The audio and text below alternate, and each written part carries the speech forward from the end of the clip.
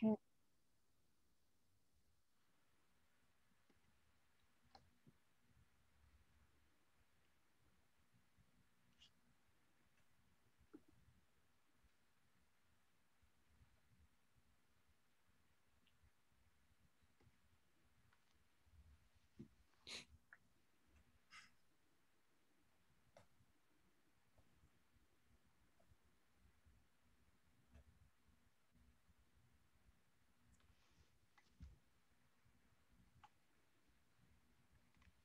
Okay, Grace, why don't you go ahead and get started?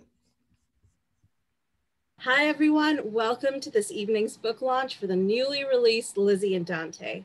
My name is Grace, and I'm the events producer at University Bookstore in Seattle, Washington. Let us know where you're zooming in from in the chat. Thank you for supporting tonight's author event and a local indie bookstore. University Bookstore is the oldest independent bookstore in the region. In fact, we're celebrating our 121st anniversary this year. Tonight, we're excited to present what I'm going to declare to be the most fun event of the summer. Mary Bly in conversation with her dear friend, Juila Quinn, to celebrate the launch of Mary's new book, Lizzie and Dante. A few announcements before we start. This event is being recorded and will be played back on our YouTube channel in a few days. We'll be dropping the link for Mary's book in the chat periodically, and you can purchase a copy with signed book plates from us at any time. We thank you for your ongoing support. After Mary and Julia's discussion, there will be a chance for audience Q&A. So please put your questions in the Q&A field at the bottom of your Zoom screens at any time during their talk, and we'll get to them at the end. A little bit of Lizzie and Dante. Lizzie and Dante is a luscious story of love, courage, and Italian wine. And I believe Mary's got some wine with her today, which demands to know how far we should travel to find a future worth fighting for. Mary Bly is a New York Times bestselling author under the name Eloisa James and chair of the English department at Fordham University. She lives with her family in New York City, but can sometimes be found in Paris or Italy. She's the mother of two, and in a particularly delicious irony for romance writer, is married to a genuine Italian knight. She'll be in conversation today with #1 New York Times bestselling author Juila Quinn, who loves to dispel the myth that smart women don't read or write romance. And if you watch reruns of the game show The Weakest Link, you might just catch her winning the $79,000 jackpot. She displayed a decided lack of knowledge about baseball, country music, and plush toys, but she is proud to say that she aced all things British and literary, answered all of her history and geography questions correctly, and knew that there was a Da Vinci long before there was a code. In 2020, Netflix premiered Bridgerton, which I'm sure we have all seen and binge watched, based on her popular series of novels about the Bridgerton family. And now I'm going to turn things over to Mary and Julia. Thank you, Grace. Thank you. Oh, okay. This is kind of a new experience for me. I've never, I'm supposed to be interviewing you. Not really sure to say, because I feel like I already know you pretty well. But I want to say, so was reading, everybody, this is Lizzie and Dante, which you probably all purchased since you're coming here. And I have the not so fancy advanced reader's copy. So everybody else's copy might look a little different. But it was really fascinating to me to read this for a number of reasons. And I have to confess, I wasn't completely able to keep the writer out of my head. And a lot of it was because I know you so well, but also I know your writing voice is Eloisa James so well. And I even know some of your writing techniques and methods and what makes you tick and how you think of stories. And so it was hard for me, at times, to be like, this is so different. And not just in tone or story or that, but just I could tell that the experience of writing it must have been very, very different, both in terms of, and you can tell me if I'm way off base, I mean, obviously it's going to be very different in terms of the emotions you feel while you're writing it, because it's a very different type of story. But I would think even the methodology of how you approach it, how you craft it, how you put it together, how you make the characters must have been very, very different. And I was wondering if you could speak to that at all. I realize that's an enormous question, but if I ask one enormous question, we might be able to go a really long time. Yeah, well, you're absolutely right. I mean, it took me 4.5 years to write. So I had to learn a whole different way of writing because, I grew up on a farm, right? A farm outside a town of 2000 in Minneapolis. I never met a Duke. I've never been in a Regency ballroom. My experience of writing in the Regency is about as authentic as yours, really. We have strong imaginations and a good historical background, and that's about it. I mean, the history is the wallpaper. You said that once, and I've never forgotten it. And that's really true. Whereas here, when I started to write this book, I realized I'm writing a book that's kind of about a lot of things that are in my life. So my heroine is a professor. She's a Shakespeare professor, and she's someone who's been diagnosed with cancer, which happened to me, right? And she's someone who has a 12-year-old girl, which has happened to both of us. And my daughter Anna is older than that now, but her 12-year-old self was very much with me. She goes to Elba, she marries an Italian. That happened to me too. Unfortunately, my husband is not a chef. In fact, he can't cook at all, really. But he's not listening. So we still love him. Yeah, we still love him. And I went to Elba every summer for years because in Italy, that's what you do. You take your children to an island in the month of July. And Elba is not a fancy island like Capri where tourists go. It's just an island where Italian families go and where there's a lot of weather-beaten little restaurants. And I got the idea for this book one summer when we walked into a very weather-beaten restaurant, and it actually had the horoscopes painted on the floor. It was very 1960s, and he was a brilliant chef, and so that experience is very, very different than constructing a Regency fantasy getaway, which is what my historicals are. They're escapist. This is escapist too, because we'd all like to escape to Elba right now. But true. But you're right, it's different. And I was also just struck by the different characters too. You had your main characters and their love stories, but I felt that the supporting characters, well, I mean, you always have a big cast in your historicals, but I just felt like the supporting characters maybe had more of a story going on of their own than you might see in the secondary characters in one of your historical romances. It was very different. I mean, they create a family, right? By the end, it's really about what the book is. It's a love story, but it's not just a love story between Lizzie and Dante. It's a love story in which Etta is involved, but in which they form a new family at the end. And I wanted the book to be about love in all kinds of different ways. Whereas when you're writing a romance, you really are kind of circumscribed. I mean, the journey, so-called, is between the two main characters. And yeah, okay, so look at the Bridgertons. There's a lot of people around, and then they're going to come forward and have their own story. But when they have their moment in the limelight, it'll be them in the limelight. And that's who you're reading about. Same thing in my stories when I write like a series about a family or something. But here, I could make them much more fully rounded people because it wasn't just about two people falling in love. Makes sense? It does. So I keep looking back at this.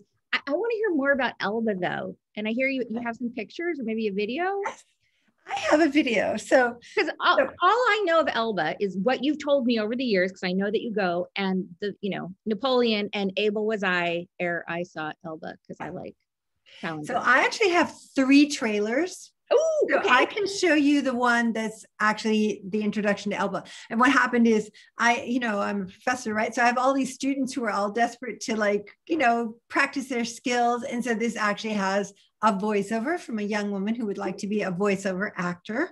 And so I'm going to show you the first one. And then if you want to see more, I can show you. So this one is we can sprinkle them throughout. Yeah, this is the voiceover of when Lizzie and Dante meet. It's not the voiceover about the island of Elba, which also exists. Okay, so hold on one second.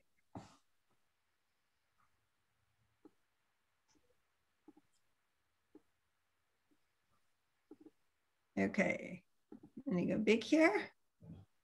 And all right, It's Lizzie. Tell me if you can hear it. Said after a while. I can hear it. You're gonna love this, English professor, he said, sounding drowsy. Dante. She did, brother. If I ever had a son, I meant to name him Dante, Prospero, or Lucio. He raised his head and peered at her. 30? 32, but not for long. Even if your birthday is tomorrow, you have time to have Dante, Prospero, and Lucio. His casual comment felt like a punch in the gut, the kind that sent Lizzie's mind racing down a familiar path. How could a 30-year-old have been diagnosed with cancer? How? She pulled her mind away. I won't have a son named Dante, she said. Ah, he laid down again. I have a 12-year-old daughter. You can see it's kind of artistic. Oh, up next, Disney Housewives. Okay, yeah. All right, it's on the artistic side. I just got my cashback match. Is this real? All the cashback new members are Still having your ad. I was Wait a like, minute, hold on a wait, second. suddenly. Sorry to contain yourself, isn't it? Get it, I don't know how to get rid of at it. the end of This your always first year. happens in my on Mission class Discovery. too. Oh, Coming this fall to Bravo.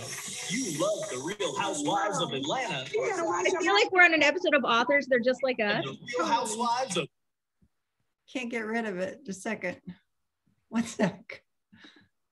I have I'm to just find it. water. Okay, I think we're good. Oh no, but now you're muted. Are you muted? Uh-oh. Well, folks, anybody got a question for me while we're hoping to get Mary's sound back? Okay, we're in Oh trouble. no, never mind. No more questions for me. We got her. Okay. Okay. Can you give me a testing 1, 2, 3? Right. I'm back. Okay. Second. I'm back. Okay. Sorry. That's It okay. flipped over. You know, my Mac has got these 2 screens and it flipped over to the other screen. And so I couldn't find it. Okay. Well, it was very funny because I could still kind of hear you, but you looked very lost. I was like, I don't think she's looking at us. Okay. So another question I had was why you chose to sort of construct the novel around Romeo and Juliet as opposed to a different Shakespearean play. Is it in part because it's the most well-known and people know the story, or was there more to it that you wanted to bring it forward in that way? Having never taken your class, I don't know what you focus on. Well, there's a whole bunch of answers to that, but partly it's that this book, I wanted to sort of write a book about what I've learned about being an almost Italian citizen for this many years, right? And for 26 years. And Italians are very different than Americans. I grew up with workaholic parents who worked all the time, and it was always like on the weekend, like, what are you writing? What are you doing? You know, they were both writers, and I have 2 full-time jobs. So I've excelled at being their child. But when I married Alessandro and we started going to Italy in the summer because we're both professors, I realized there really is this completely different way of approaching life, which is I get up and I go to the shop every day. I buy the food that I'm going to eat that day, right? The freshest food. And then I cook it slowly. And then I eat lunch with wine every day because that's what you do. And then you have a sonolino, you have a little nap, and you wake up, maybe you do a little cleaning, you cook for the night, and it sounds to Americans maybe unproductive, but to Italians, it sounds happy. And there's always a jolt where I bring myself into that kind of happiness that Americans talk a lot about. Oh, I need to be in the moment. I have to have 15 apps that all teach me how to be in the moment. But Italians are much better at being in the moment than we are, especially when they're on vacation. Then when they're on vacation, they are on vacation. You know, they are there. They drift from restaurant to the beach to a bar. They, you know, dance on the beach. I mean, they are kind of seriously romantic. So the thing about Romeo and Juliet, and you don't have to have read the play really even to, it's not like my characters are Romeo and Juliet, but if you asked Romeo and Juliet, the characters, would they still fall in love if they knew they only had 3 days? The answer would be absolutely yes. So I'll just say that in the case of my character, Lizzie, she's had a cancer diagnosis. Like me, she's going to be fine, but she's trying to decide whether to go on and have treatment. You know, and in fact, she decides to have that treatment. And so she'll be able to come back to Elba, you know, in summers after the summer I show. But that decision that the time in which you fall in love is important, no matter how short it is something that I learned from teaching Romeo and Juliet for 20 years. And I wanted to be an integral part of this book. So that's why her friend Rohan is the producer of the new Romeo and Juliet that's going to be produced by Disney, because, Romeo and Juliet is produced for every new generation over and over again. Right. I did love that he's Captain Britain. I thought that was awesome. He's Captain. But you just said something that was interesting to me. You said, like me, she's going to be okay. But that wasn't my sense when reading it. My sense when reading it was that she was not going to be okay. Well, she's not going to, she's not as okay as I am. Okay. But she does choose to go back and have treatment. Right. And for people who are struggling right now with ovarian cancer, the new treatments that they have are incredibly good. They're targeted. Your husband probably know a lot more about it than I do, but the new targeted sort of therapies, gene therapies are quite effective. So you did a lot of research specifically on ovarian cancer? Yeah. My mother died of ovarian cancer, right? But she died just before all these new wonderful things came out. Mm-hmm. And so that kind of targeted therapy is giving people a lot more time than they would have, than she had. Mm-hmm. And also one of the things that is actually just really briefly discussed in the book is this kind of heat operation they did now, where they I know it's kind of. I saw that. It was very intriguing. You dropped it because I love medical stuff. You know that you dropped these little things in just these tiny bits, and I was like, "Wait, did I miss something?" Going so anyway. No, because it's not really about. It's not about having ovarian cancer. It's not about anything like that. It's about her deciding. I know it's not, but I kept thinking. I was like, "Wait, did she say something?" No. Because you think that. When I had a very, not a difficult case of breast cancer, but there are moments when you're like, geez, I'm not enjoying treatment. I think I'm just going to quit. And when she comes to Elba, the person she loves most in the world is Gray. And she's even giving away her books. She's cutting her ties. And then Dante pulls her right down to earth. And the child who she can't have because she's had ovarian cancer it's Etta. Etta's there. And Etta wants a mother, and she wants Etta. So it's kind of this learning journey that has to do with, what do I want in life, right? Do I really want to be a dandelion and float away? Or do I want to be in love? Do I want to love? Mm-hmm. How important is that? I have these questions and comments, but I don't want to give any spoilers. And I'm afraid this is what happens when you get a non-professional to lead one of these things. I'm like, I don't know how to ask questions without spoiling things. So. Well, why don't you ask me about Elba again? Because I think a lot of people ask me about that. Okay. Well, I had a question about, not a question, just a comment about a very specific moment that was super poignant. Ask me that. Come on. Yeah. Well, just a comment. I don't want to give anything away, but I'll just say it's the lullaby. The lullaby. I wrote the lullaby. Yay. That was really beautiful. And this won't give anything away. When Etta crawled into her lap, I was like, not me. And it was like tissue. Yes. I do want to hear more about Elba. So I'll tell you, it says, Julia, it's not just you. Oh, it's very hard to discuss without spoilers. Thank you. Okay, so the two people who work with your lab, this is very hard. Very hard. We're going to talk about how all day. So I will confess, many years ago, I must have known you at this point. I got a bee in my bonnet, and I started, we find some internet rabbit hole that you can't stop going to. And I found this website called summerinitaly.com. Okay. And I just looking at these houses to rent. And then I was looking at, and I ended up just up and renting a house for 4 weeks. And then kind of telling my husband, it's a little weird. I just rented a house for 4 weeks, even though I know you can't be there the whole time. So just taking the kids going. He's like, yeah, that's a little weird. So, but we did, I rented a house in Praiano, which is one town next to Positano. So it's on the Amalfi Coast. So I felt a little bit of this. It's kind of like the less expensive Positano. Right. Because it doesn't have the same central adorable little town, right? But it's a little scruffy. It's like Elba. Elba's a little. Yeah, it's a little scruffy.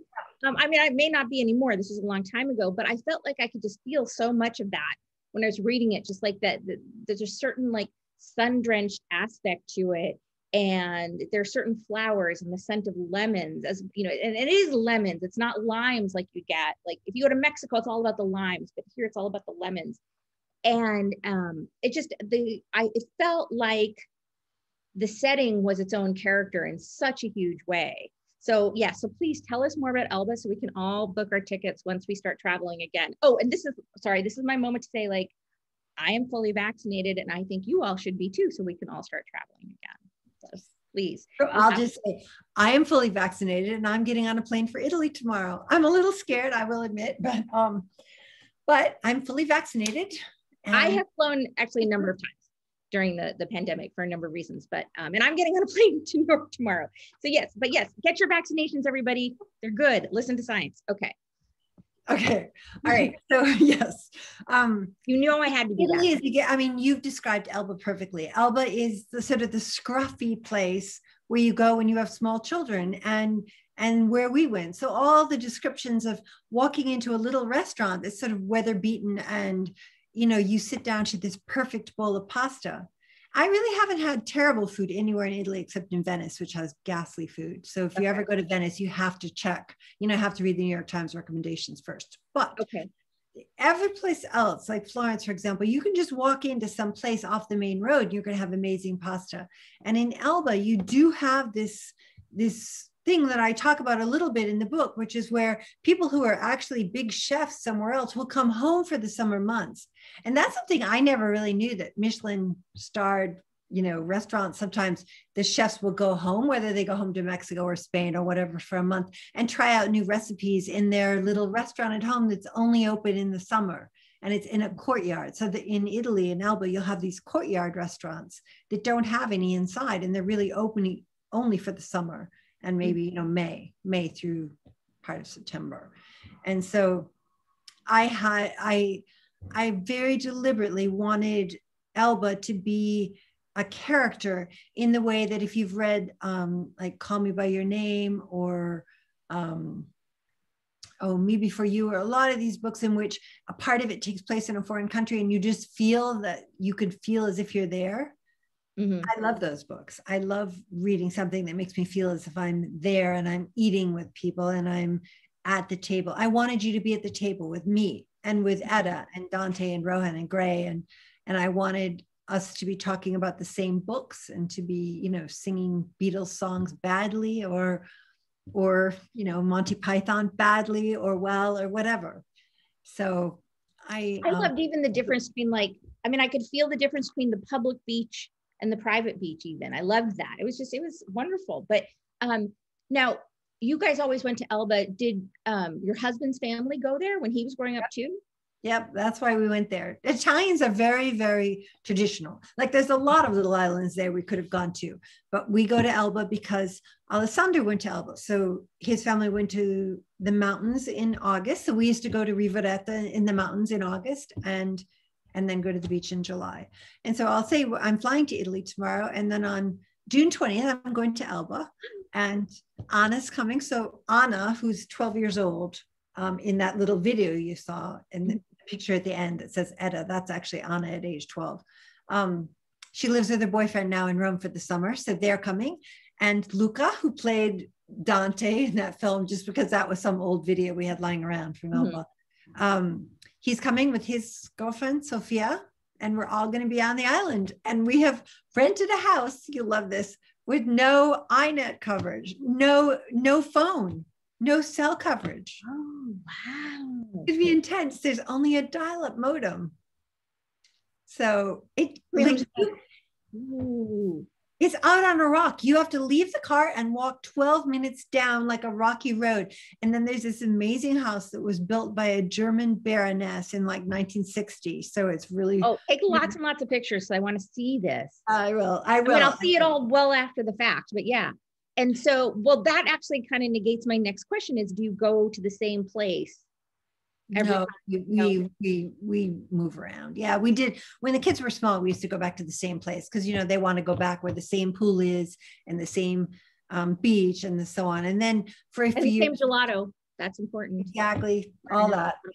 The same pineta, which is the pine forest, the scruffy pine forest, where you have like the slot machines and stuff. You know, they get attached. And then they got a little older, and then we would go to resort for a while, one of those ones that have a pool and sort of like you know, teenage dancing kind of stuff going on.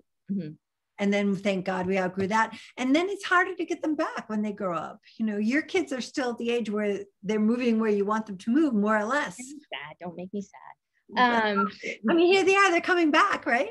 As long as you rent a Baroness's house on Elba, you can lure them back. Okay, I will. I'll Baroness's house. This is what I'm going for.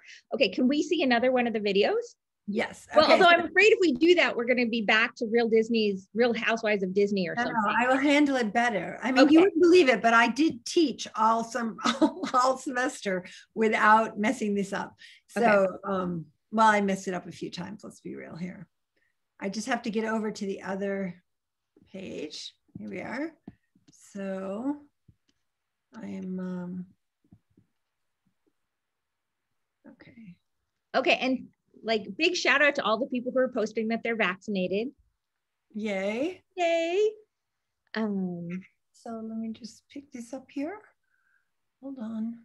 While she's doing all this, so one person here said she is a scientist, and it says, as she can assure us that the vaccine side effects would be nothing in comparison to getting COVID. I can attest to that too, although not from personal experience, because I'm also married to a doctor. We have it. All right.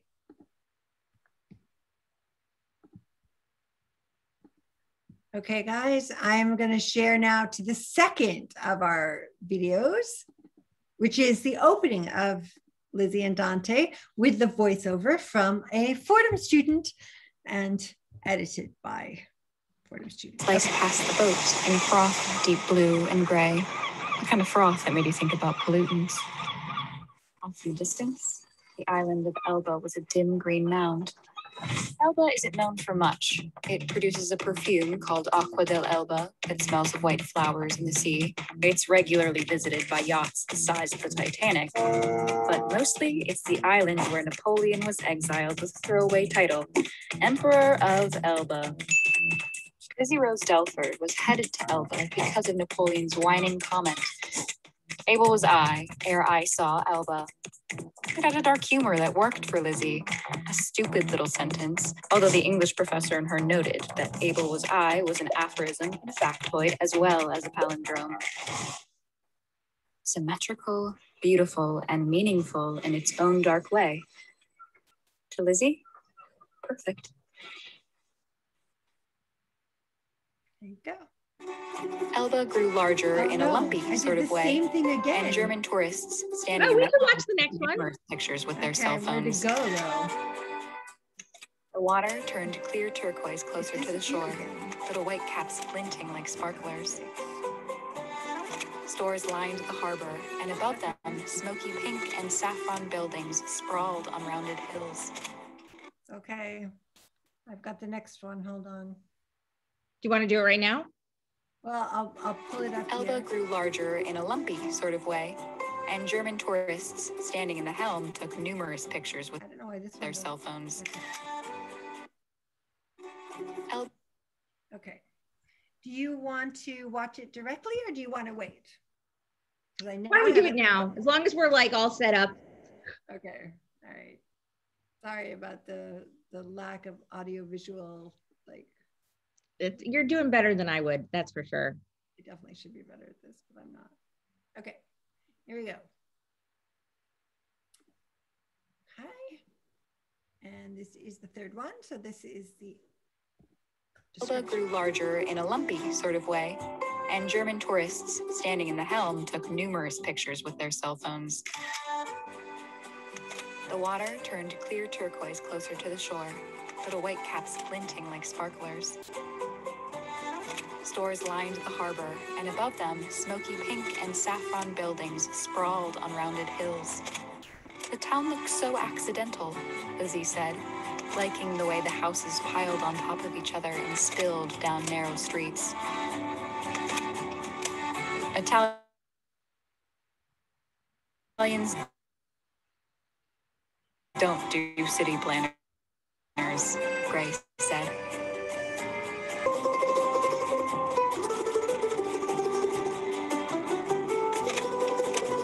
There you go. Oh my goodness. I want to go. You want to go? Oh my goodness, yes. Although I have to say, it's really kind of. I was starting to get comments from my God, well-meaning people the third that one. would say to me, I don't understand how you can work out so much and still be so big. Then I tried Noom, and it's a horrible pretty ad. quickly I lost 10 pounds. Okay.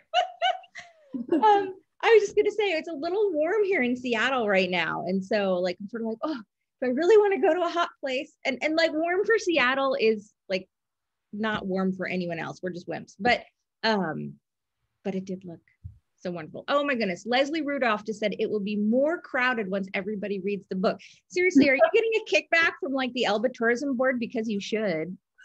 Well, maybe if people start going. I didn't really think of that. I feel like your publisher needs to be making sure it's in like all the tourist shops in Elba. Yeah, hopefully. Yes. And up to Random House, I guess distribution. But so what is on your, I'm almost afraid to ask you what's next because, okay, so this is where I have to confess to everybody, like part of our friendship, our relationship as friends is me being like, oh my gosh, you're so productive. You get so much done and I do nothing. I'm not sure she actually sleeps. We other friends, we have discussed you behind your back being like, we don't think she actually sleeps. How does she get everything done? Sorry. Someone was saying my daughter just moved to Seattle. They're stationed there and there's no air conditioning. Yes, I was just saying that we don't have it, but we rarely need it. So are you thinking about doing more Mary Bly books? I don't know. Okay, that's a fair answer. I'll tell you what, I'm taking June off. Nice. I'm just going to read books and hang out because I'm tired. I mean, for those of you, if there's anyone here who's a teacher, teaching on Zoom has been extremely challenging. And not just because I mess this up, because I actually sort of organize myself when I'm teaching and I know what I'm doing. But it's exhausting trying to get, a class of 16, which is how many I teach, all their little faces are there and trying to get them excited about a Shakespeare play is just exhausting. So I'm going to take June off and then I'm going to think I've just finished, I have the edits to do of a novel called How to Be a Wallflower, which is going to be my next romance. So that's fun. And Carrie liked it. Carrie's my editor. She said, yes, I have a new beginning and a new end, but that's typical for me. So I'm kind of like, okay, fine. But then I don't know. It took me 4 years to write, Well, yes, but you were also writing lots of other things at the same time. I know, right? But part of how long it took is that the plot is so different from, say, a romance. I know I know the bones of a romance inside out. And this bringing together, all the discussions and like, even bringing together all those characters and having them moving from place to place or talking in the same place. And because I had, for example, characters of color, which I've only had a hero who was biracial Indian and English once before. So to adequately represent characters of color was really, really challenging, as it is, I think, for any white author. And so I'm not saying that I wouldn't want to do it, but I'm just saying it's a real challenge. And which actually brings me to another question. You said something, again, thinking about the difference between writing this and writing historical romance, because you were saying with romance, you know what you're doing, the bones of a romance. And that's something I've often mentioned to people that, one thing to me is like, I know how to write a romance novel. It may not feel like it when you're in the middle of it at times, but you can do it. And you have a sense of rhythm's not quite the right word, but like you've done it enough so that you can feel like, this is moving too fast, or this isn't where I should be at this part of the book. There's something that has become somewhat instinctual. And so taking on Lizzie and Dante to me would be taking on something where, none of your instincts apply. Exactly. They do not apply. And that book doesn't fall into a nice genre. Well, you have a much bigger canvas. Yeah, but there's also not a lot of books that are kind of like it. I mean, there's love stories that take place in foreign places. So there's darker ones like Beautiful Ruins, and then there's ones like Call Me by Your Name, or Eat, Pray, Love is a good example of something that takes place in a foreign place. And I love the Eat and the Pray, but no, I love the Eat and the love. 2 chapters work for me. I like the Eat and the love. Love. I didn't like Pray so much. Pray, yeah, okay, sorry. But it's the Eat and Love. I don't want to pray. But examples are not a genre. So like when I was learning how to write historical romance, I had a million fabulous writers, you among them. When did your first book, my first book came out in 95. Yeah. So, okay. So, that's 5 years before mine. So I was reading everyone and learning as much as I could and trying to figure out how to do it. That's a little harder with this genre. And so the idea of writing another Mary Bly book, I do have an idea for one. It would be set in England because I got an MPhil at Oxford. So it'd be set in Oxford. But I don't know. I need some time off. Yeah. Well, so one of the questions I was thinking though is that, when you're writing romance, and I always tell people, like, just because we, not very articulate today, but we don't have a formula, we have parameters. Yeah. That's the way I like to describe it. And, and the 2 big parameters are, you need to have your 2 main characters meet or re-meet or whatever. And then you have to have your happily ever after. Right. And how you get from one place to the other is a wide open, whatever you want to do. But it is overall a smaller canvas than a book like Lizzie and Dante. And in some ways that makes it harder. And in some ways that makes it easier, from different respects. But one way that, I don't know if it makes it easier, but we know where it's going. Mm-hmm. And so what I'm wondering is, when you're writing a book like Lizzie and Dante, again, here I am, sure. I'm being so good here. I'm terrible about remembering to have my books in the background, but here we go. Did you ever have these points where you kept changing your mind about what was going to happen? Yeah, absolutely. I mean, when you're dealing with someone who's got a cancer diagnosis, right? The question is, are you going to write like a total tearjerker and have an incredible death scene on the page? And that, I just don't write that kind of books. My books are optimistic. And so in the end, even though I toyed, I was like, I could be writing real literature. I could write a death scene. Everyone else does in literature. Well, my famous quote, it's now famous, is you always get more respect when you don't have a happy end. Exactly. Although, I could get some serious respect. I could write a real book. And then I realized that's not the book that I'm going to write. I write about love stories. And this is a love story. It's a different, bigger love story, but it's a love story. And in my mind, when you fall in love, it goes on forever. And that's the kind of love that I want to write about. So that even if Lizzie isn't there in 20 years, that love story has changed everyone's life who knew her. And I don't want the reader to leave with that, with a death scene or something. I want her to go back to Elba the next summer. I want her, and this is a little bit of spoiler, but she's got to buy that red bra for Etta. This is true. And she does. I feel like dang it. I tried to find a picture of Anna in a red bra to show you guys, because that red bra conversation happened in my life. She was like, I want a red bra. And her dad was like, you can't have a red bra, you're only 12 or whatever. And I was like, oh, you can have a red bra later when you're bigger, older. So. Well, and now, I don't know, how old is she now? 21, 22? She is 20. She can buy all her own red bras now. Yeah, but not, what I was thinking, not even though just for Lizzie, and because that's obviously the biggest question. Will she live? Will she die? What is she going to get her treatment? But all these other characters too. Did you toy with the idea of just doing different things for them? Yeah. Well, not like Rohan and Gray. I knew that I knew what I wanted Gray's story to be, right? Because I wanted to be writing about something, I wanted to write that love is more fluid than the categories we keep trying to put it in. So Gray loves Lizzie. He absolutely loves Lizzie. And he absolutely loves Rohan as well. He's in love with Rohan. But I mean, love is this powerful thing that doesn't necessarily limited by gender, even though he says, you know, he's gay, basically, or he's bi or whatever. But I wanted to write about people who had who weren't fixed within the bounds of what we generally write about in the kind of historical romance that you and I write, which is not the only kind that exists by any means. Mm-hmm, mm-hmm. And then another character I was so intrigued about was Joseph. That's his name, right? Yeah. Yeah.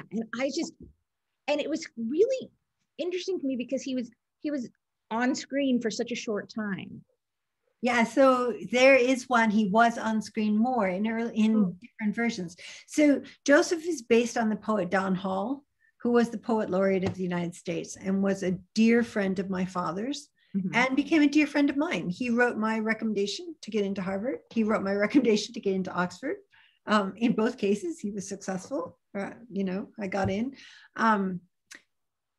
I adored him, and he taught me an enormous amount, you know, in the way that your parents know about poetry, but they don't actually end up teaching you that much because they're your parents.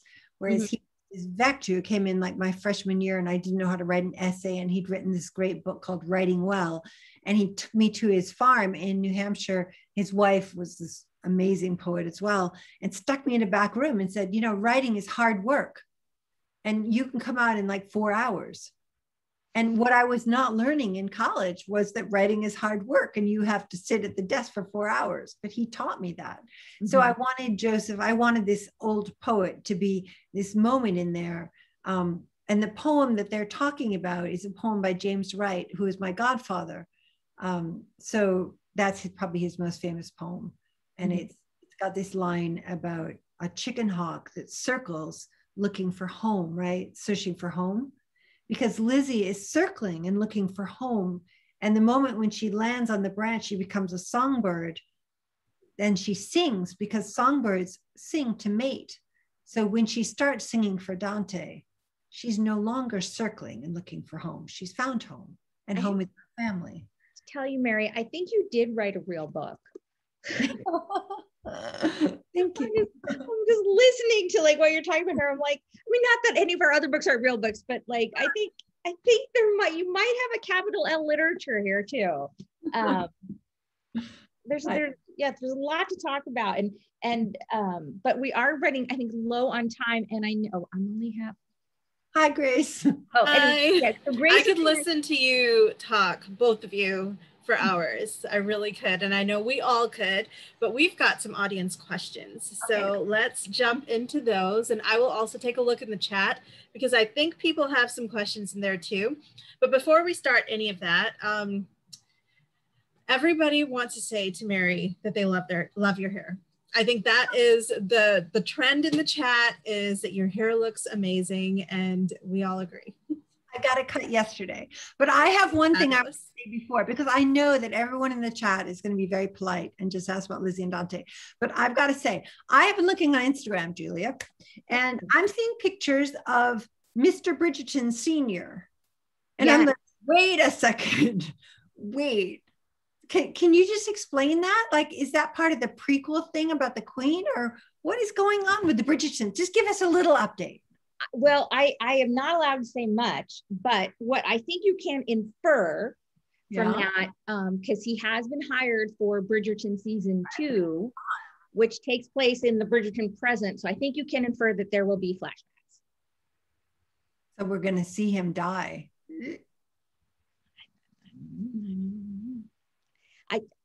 I get Netflix, it gets so cranky about leaks. If I could, okay, so I was like direct messaging with Nicola Coughlan today, you know, as one does. I just had to do that. I swear, I don't direct message with the actors like every day, but I happen to be doing it. And she sent me like a little picture or something, and you know, she's saying that she has to be careful about stuff because of Netflix. And we were talking about how cranky they get about leaks. But there was a yellow dress in the background. You know, she's Penelope. But yeah, they do get really, really cranky about leaks. So I have to be really careful. Like when I get scripts or anything, they're watermarked with a massive Julia Quinn across them. So, you know, if they leak, I'm in big trouble. But yeah, but the guy playing Edmund is, I mean, doesn't he looks so much like many. I mean, it's great casting. Yeah, I think it's great. Okay. All right. Well, I'll just say for those of you who aren't on Instagram, there's some amazing photographs going around of the filming. So they can try to conceal things, but people are obviously out there with long distance things because the shots of the you know me, I'm obsessed by clothes, right? Anyone who reads my historicals knows that. I am following all these like Portuguese Bridgerton blogs because they've got all the clothes. I know. If we ever get to England at the same time, I'll have to try to get you in to see the Bridgerton costume warehouse, because I mean, when I went in there, I thought of you instantly because I was like, oh my gosh, Mary would just pass out. So you would just be warehouse? Well, it's where all the costumes are. It's oh my God. I think you both are going to be going to England really soon. Tell me when you're going, Julia. I will be there. Okay, yeah, it's unbelievable. And I actually went there before I went on the set. So I went there twice. Once I did when in Bath, they were doing, location shooting. And then the time I went to visit the actual set, they actually took me to the costume place first. So I saw that first. And I was just, it's like a feast for the senses. You get in there and you want to just pet everything. And it's just incredible. So Julia, I have a suggestion. The Oxford, do you know what the Oxford Union is? It's this ancient debating society, like Winston Churchill debated there. And they invited me. Me too. Yeah. We should go at the same time. When are you going to go? Are you invited for this summer? Well, I don't even remember. I said, I couldn't do it, but they were, yeah. We should go and we should defend romance at the same time and visit the Bridgerton costume warehouse. I don't know. I get very scared by debating it. Oh, come on. It'd be great. I don't know. I think it's too many arguments with my brother who can like debate circles around me, and you're wounded. Oh, well. Okay. Some of that Italian wine and then you can do it. Okay, yeah. After a few drinks. So let's launch into the questions. This is from Natalie. If there are romantic scenes, how much is based on personal experience versus imagination, books, or Google? Oh my goodness. This reminds me of like, every time I have like, because if you've written 30 romances, as Julia knows, after a while, you can't repeat yourself endlessly. So you end up making love on the stairs, and then people write you and say, have you ever made love on the stairs? I'm like, no, it sounds really uncomfortable, but you know what? It worked for the book. So I have never danced on the sand while someone sang a song because I can't even keep a tune, but my imagination put people dancing on the sand, especially Lizzie and Dante. The thing is, by the time you get around to writing the love song, the love scene in this case, I knew them so well, and I so much wanted them to be happy that I could see what Dante would do, and I could when they make love for the first time, there's this joke about the Silver Surfer. I could see that, that the Silver Surfer just made sense with who they are because they become so real to me. Oh, that's beautiful. Julia, do you want to answer that question as well? No, I think she did a good job. Also for you, Mary, do you feel differently writing under your name?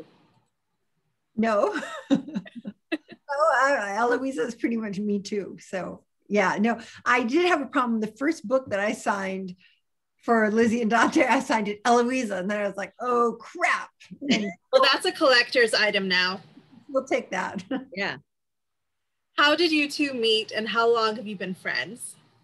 Oh my God, it's been forever. I know exactly how we met on the internet, which is that my first book came out. It was called Potent Pleasures. And if you go look up that book now, I'm sure it's all still there on Amazon. It came out and it was in hardcover, and it made a lot of people really angry. And I had all these historical errors in there, and I never heard a point of view, POV. And I never heard of it because I never took any creative writing classes.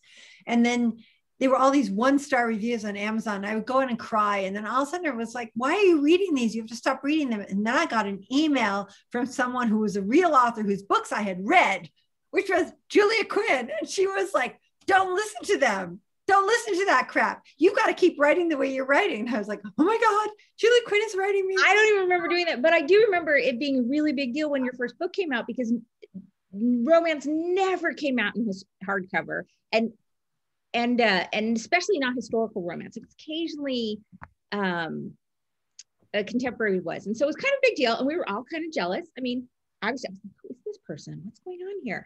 You know, and so I think there definitely were some people in the biz who were, you know, maybe not inclined to want to like her, but you know, then you meet her, she's so likable. But I just read the book and was like, this is fabulous. I thought it was amazing. And wrote me and said that, jealousy or no jealousy, who cares? She wrote me and said, don't listen to what they're saying. I was freaking out. I mean, I was really freaking out. And I made them recopy edit the book. And I was just like, and yeah. Julia, well, I don't remember reading it thinking it, like there were a ton of wrong things in there. And I do sometimes think that about books that I read. So I don't remember thinking that. I mean, but it must have been, I was living in, when did that come out? Because I can remember I was living in Denver, but I don't remember. 99, 2000, something Okay, like that. I think I wrote it and it came out in 2000. I mean, I put my hero in pajamas, and I remember my husband reading an early draft. Well, number one, he was horrified by the sex. He was like, this, are you sure that people actually write this? I was like, yeah, no, I'm really sure. Like, this is nothing compared to The Flame and the Flower. He was horrified by that.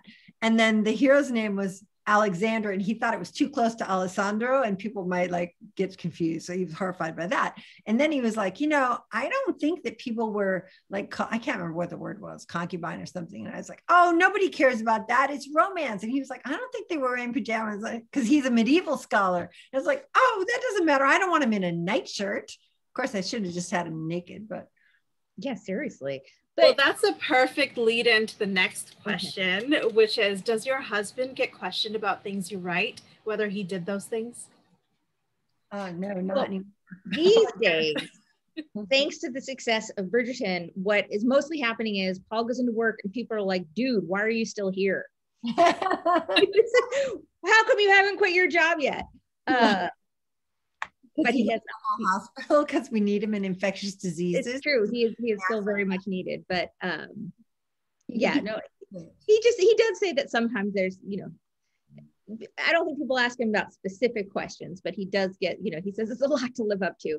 But one of my favorite moments was he forwarded an email he got from a medical student once, because he teaches in the med school as well. And, you know, she was thanking him for something he had done to help her out. And then she goes, by the way, she goes, you were already like my favorite professor at school, but oh my God, like in all caps, I just found out who your wife was. You have gone way up in my estimation, which is always fun for me because like, he's like, you know, such the superstar, you know, you'd be like, see, you get a little from me. No, I mean, I was, one of my fun things that happened to me during the coronavirus is I started listening to the news all the time and like flipping out. And then I was like, wait, I know that voice. And it was Paul. He was on the news a lot.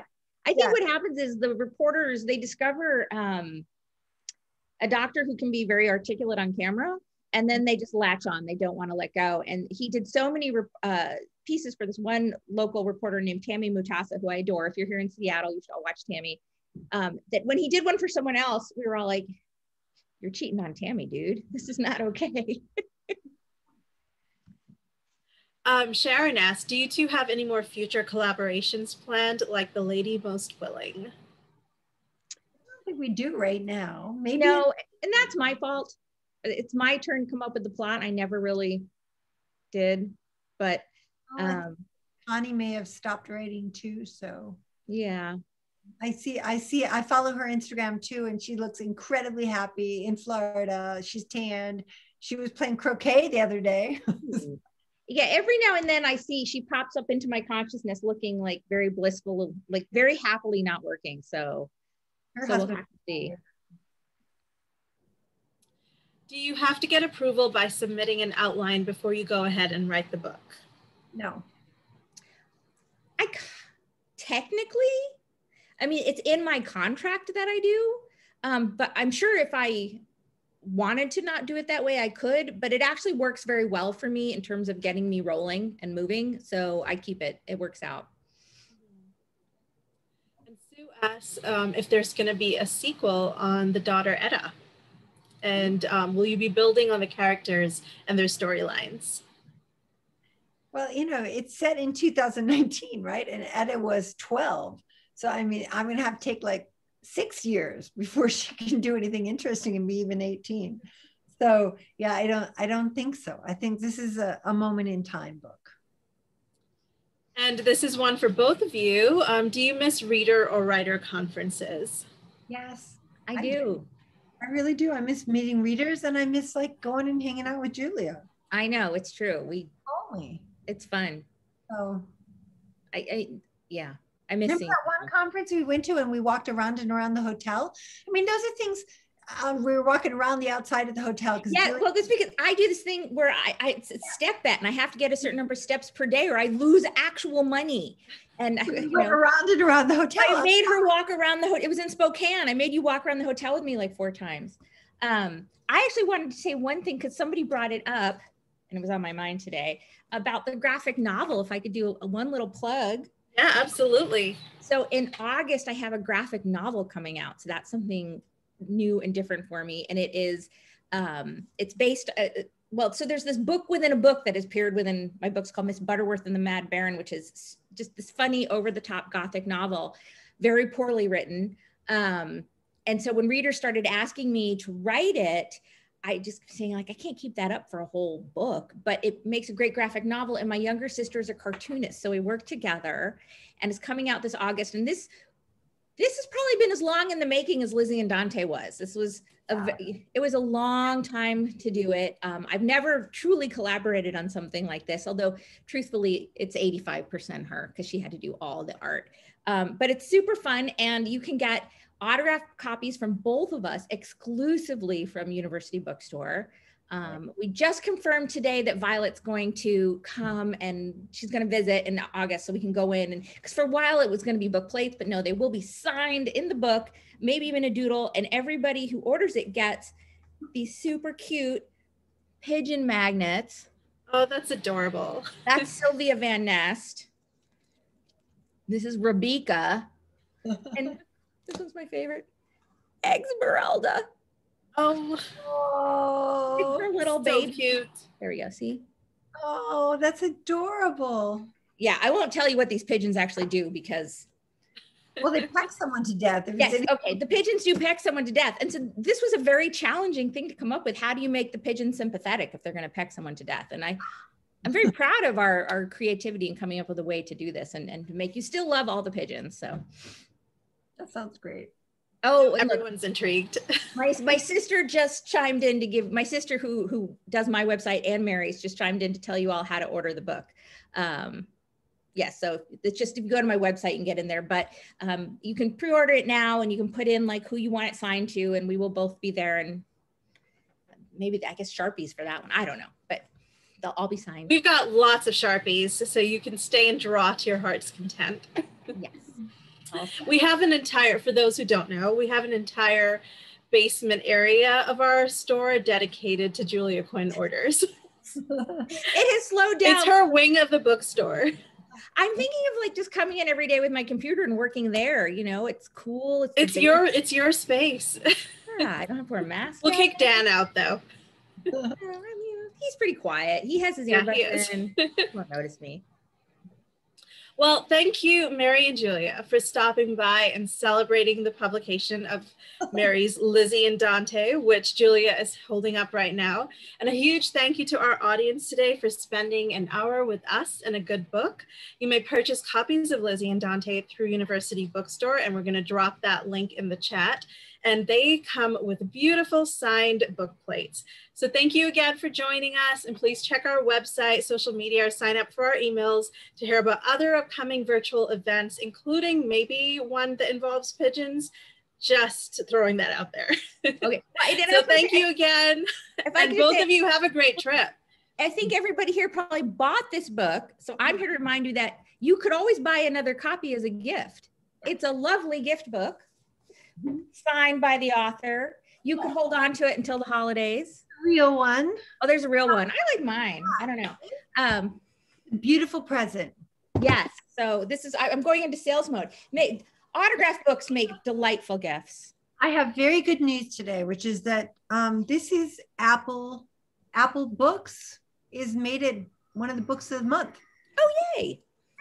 So That's wonderful. yeah, so this is something buy for your mom and she'll love it for Christmas. Yes, buy it for everybody you know so you can start your own book clubs. Okay. Oh, look at this one. Somebody bought 2. Yay, Patricia. We love people like you. Okay. Bye, everybody. I have to go pack. Okay. My flight's at 7 a.m. So I gotta. No. Well, have a great trip, both of you. And I hope to see lots of Italian beach photos from Mary.